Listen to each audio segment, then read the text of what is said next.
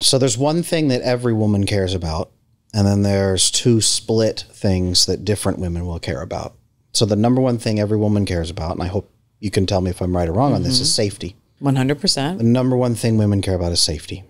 And safety comes from stability. It comes from resources. It comes from the other person being a human being worthy of trust. It comes from a variety of places. Now, if we negate, for example, with some women, the ability to trust men, if we say it is impossible for you to ever trust a man, right? I saw a great story on social media just this morning about a woman said, I married my husband. We are so happy together. And I just went and I got a great new job. And I'm so happy with my new job. And we went to see my 85-year-old grandmother. And while we were there, I told her, I got a job. It's my dream job. And my husband's working. And we're so happy. And grandma took me aside and said, start putting money into a secret account for yourself in case he turns against you someday. 85. And the woman was like, my grandmother, oh, yes, girl. She's so fierce. It was such great advice. I'm thinking, this is horrible. Like, this woman's whispering in your ear, telling you to actively plan for your partner to turn against you. And you're like, yes, that is normal. Women don't feel safe. The vast majority of women do not feel safe with men because they've been raised by multiple generations of women who either weren't safe with men because men failed them, utterly failed them, or something else catastrophic happened where they felt like all men were garbage. All men were evil, right? Safety, number one. Women who say, all right, 6 foot tall, 6 figures, a lot of that comes down to either safety, right? I want the money, give me the money, start putting money in an account, or they feel safe on their own, so then they split off. There's two other areas where women look for. One group, more healthy women who have more healthy understandings, they're more secure, they're more bonded, they had love growing up.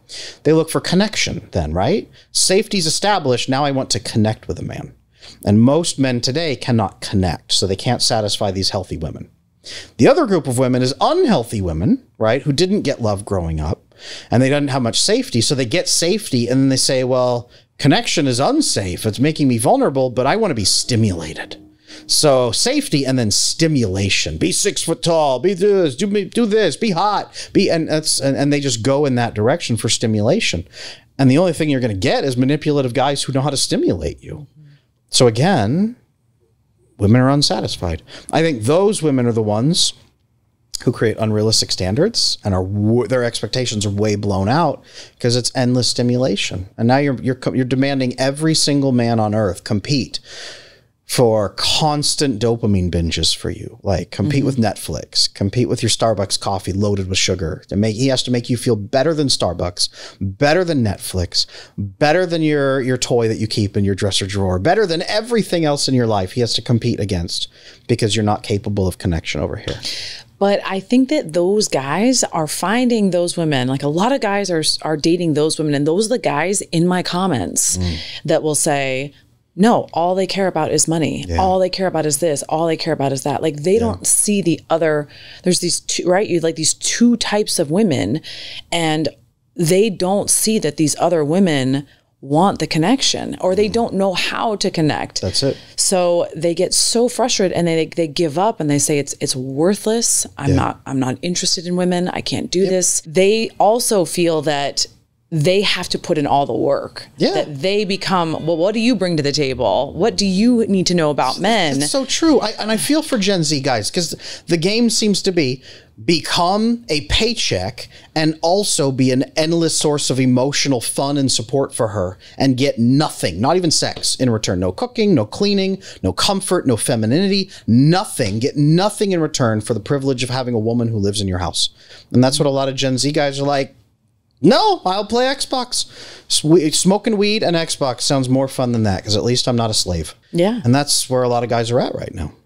So the goal, I guess, is to teach and to talk to men about emotionally understanding how to emotionally connect. True. I remember I worked for a big company in the Northeast, and there were many women that were very successful, making 6 figures, doing very well for themselves, went to Ivy League colleges. One in particular, a very good friend of mine, and she was the breadwinner, just kept rising through the ranks. And she was very, very happily married to a man who was a school teacher. And she said the one thing, Sarah, that it never got in the way because he didn't let it get in the way. He would still come home, still command respect. He was incredibly passionate about his career. He was educated. He was thoughtful. He was communicative. I mean, she just said it's not even, it doesn't even come up in our conversations because he brings so many attributes to the relationship. There we go. And I think that's what men are missing is the fact that it's almost a limiting belief on your side that is holding you back, and you're thinking that you are not good enough, you're not providing enough for her, and they overweight the financial, right? If you're looking at a pie graph, it's men think 90% of their worth is coming from their career and from how much monetarily they are providing, but connecting, and from a woman's perspective, that resentment that she feels after 5, 8, 10 years of you all not providing, but then also not providing the emotional support, that starts to pile on when she comes home from a really difficult day and the laundry still hasn't been done. When she comes home from a really difficult meeting and you're sitting there waiting to be fed. When she comes from, when there's consistent situations and actions that you're taking, when she is going to work and being also a man in the relationship, but you are still expecting her to fulfill certain gender roles because that's how you may have saw when you were growing up or seen. So I think that we are in a different time. And after 10, 15, even 5 years of that happening, yes, a woman will build a very deep resentment. And I'm sure you have seen that with couples. Oh, all the time. So I think what you're talking about, is masculinity, right? Men need to be masculine because if they're not, that woman won't have safety. She has to create her own, right? A female executive, she's not necessarily creating her own safety with all that money. That money can help. That's one kind of safety. But what about all the other types of safety she has? Emotional safety, right? Her life safety, her safety in the home, and she hears a noise in the middle of the night. There's so many other pieces of safety that masculinity is supposed to provide.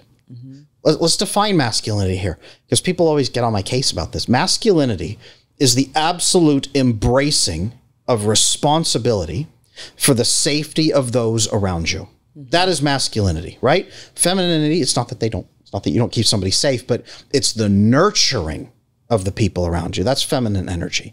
Masculinity is the safety, the responsibility for safety. So that male school teacher, right?